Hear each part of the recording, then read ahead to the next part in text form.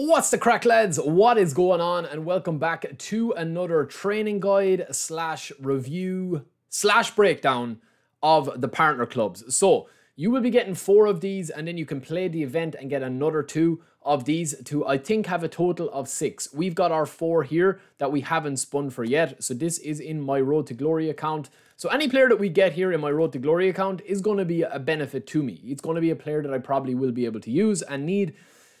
And we're going to talk about kind of changes to the players coming in a future video. We do discuss a lot of stuff on live stream, so it's just putting it into a more concise video for people that don't have, you know, that don't have, I suppose, haven't been playing the game for that long, right? It is a lot of newcomer information that don't have that knowledge of what cards to really use, right? So we try break the cards down the best possible way. Yes, there is different versions of these cards. Yes, the GP versions of these cards are very solid as well.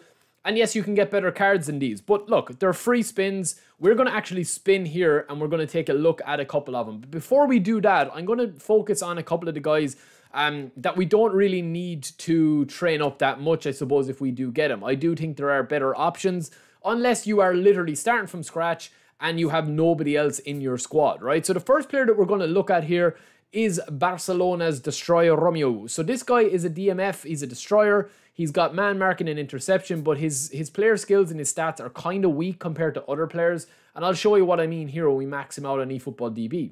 So we're over on eFootballDB.com, and I'll leave a link in the description for this if you want to have a look at it.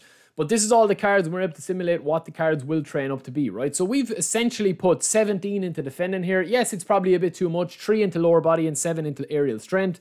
And yes, you do have 97 aggression with 99 defensive engagement. It's probably a little bit too saucy, lads. You could probably go to 14 into that and then probably put the rest in. But the biggest problem with this card is because he's not an anchorman and because he is missing a couple of key player skills here, it is a bit of a project. It's a bit of a training guide with him that you need to be able to invest a bit of time into him and do legacy transfer, or else get the player skills by a bit of luck, okay? You know, he's able to pass the ball more so than most other players in that position. His form is on B this week as well, which isn't too bad. But if you want to up his pace or anything, you're not going to get the dexterity up, you know. It's not a bad card. Look, it's not a bad card. It does go to a 90 overall. You can increase that if you go with the passing or whatever you want to go. Defensively, he's very solid. But I find with Romeo, he's just a little bit clunky. He's a little bit kind of all over the place, so to speak, right? So if you do get him, he's not a bad pull to get. Watch me get him now when I spin for mine. But he's definitely not one of the picks of the pack, right? We also have Wan-Bissaka. So a lot of people like Bissaka. They know that he's a very dominant right back that can also kind of push forward a little bit. He's got blistering speed, which is 85 at level 1, which is quite, you know, quite decent, right? And he also has a very nice selection of player skills. You see there. So he's got blocker, interception, fighting spirit, double touch, as well as man marking, cut behind and turn and chop turn.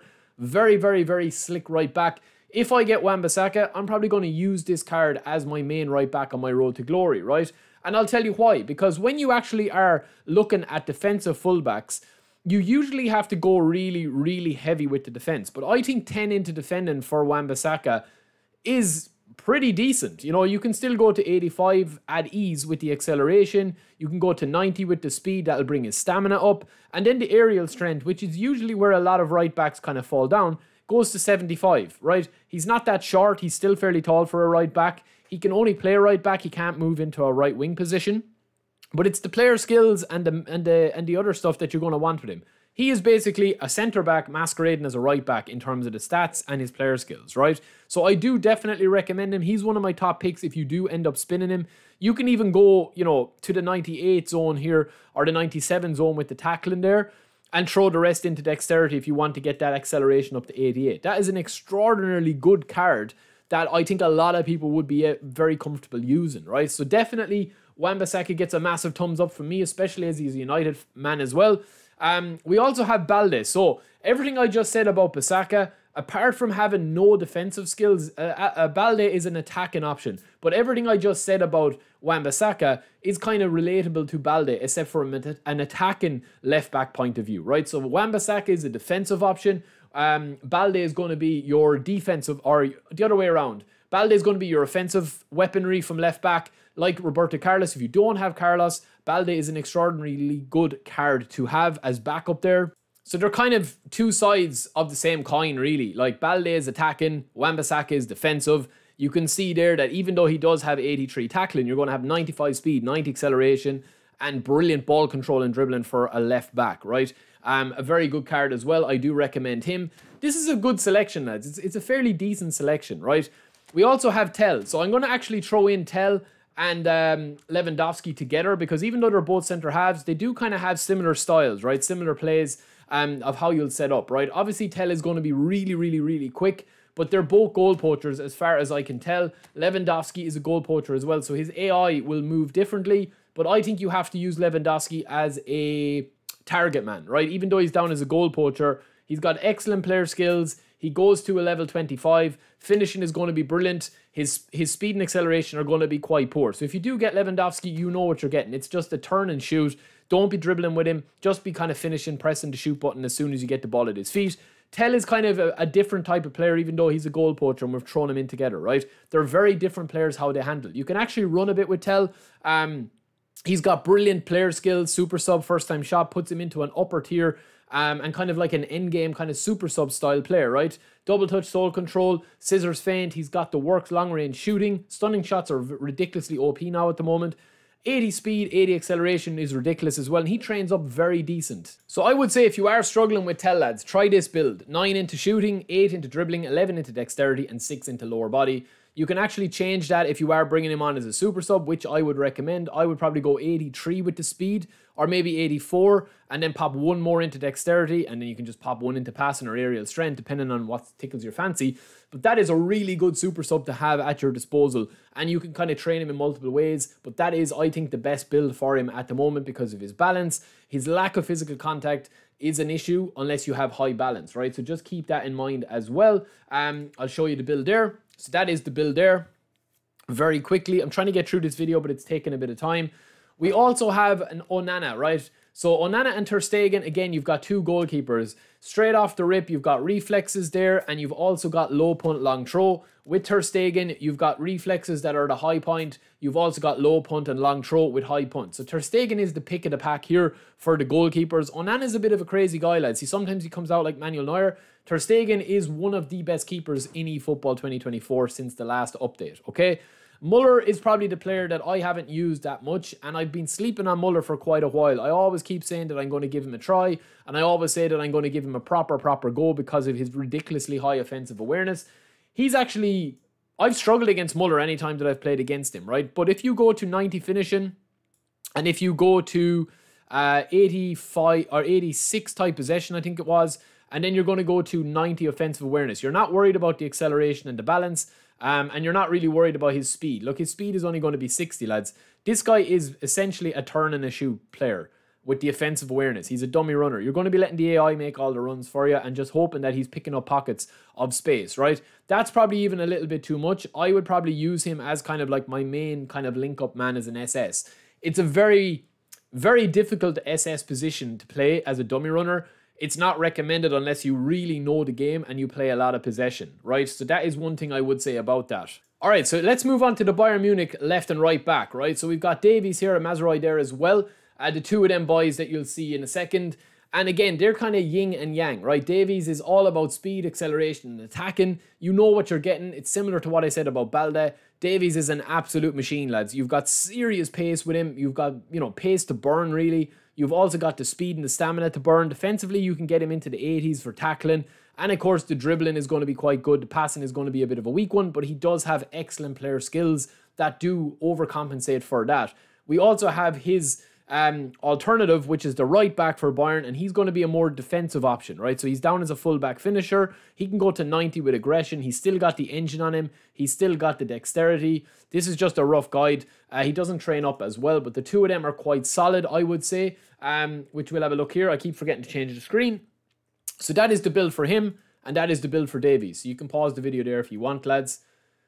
Casemiro is one of my favourite DMFs in the game, right? And there's a lot to say about Casemiro, but all you need to know about him is that once you go to kind of 90 with the 97 aggression, that is where I would kind of cap it off, right? And go to maybe 88 with physical contact. You're never going to have speed and acceleration with Casemiro because you're essentially going to be using him as a midfield centre back. Does that make sense? Probably not, but that is basically what I would recommend, right? Have the passing just at around 80, you can get away with that. Tight possession at maybe 70. Even if you go 9, you're not going to get the acceleration up into the 70s. So you could do that if you really wanted to. If you wanted to go 1 into that, you could go there and have 70 acceleration, 97 aggression, 87 awareness, 80 pass, and 82 stamina with 87 physical contact. It's a very, very decent anchorman card, right? So that is just something to keep an eye on there if you wanted to go that route. And that brings us on to the rest of the flair players. So we've got Musiala, Ferran Torres, Garnacho, and Antony, right? Antony and Garnacho are very similar players, right? You've got acceleration, you've got dribbling, you've got speed, you've got balance, you've got player skills. Garnacho is actually not the best with the player skills. He doesn't have any of the main key ones. Antony has a load. He's an extremely skilled player on the ball. One of the most fun players to use out wide. But I do feel because of the way the shooting is working now with the stunning shots, you're better to use a player like Messi on the wide area and cut in and shoot, or Neymar or Dembele. But if you do spin these, it is quite decent as well. They're just traditional wingers. And then, of course, we do have Musiala, who is the pick of it, right? So Musiala is a very interesting one, right?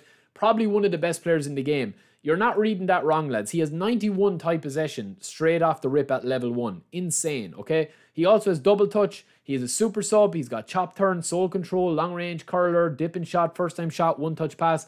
The works. And he's got gamesmanship as well, right? Goes 27 levels. And when we train him up here, this is the 96 rated version of him. 92 ball control, 99 tight possession, 87 balance, 92 dribbling, right? The dribbling at that is probably a little bit too spicy. So I would probably cap it at 6. The shooting, if you don't shoot, you can actually take that completely away, right? Don't worry about the overall. You can take that completely away, right? And I would probably pop that up into dexterity so that he can make a few more passes into those lanes. And then, of course, you can pop 2 more onto it there if you want to. You're going to have 89 balance, and you're also going to have 94 acceleration with 80 offensive awareness. An insane player. Ferran Torres, to round us off, he is going to be able to play in a multitude of positions, but I do still feel that he's missing a couple of key stats. Yes, he's going to have pace. Yes, he's going to have dribbling. You can get 90 with the dribbling. You can get 90 with the acceleration. You can get, 90 with the speed.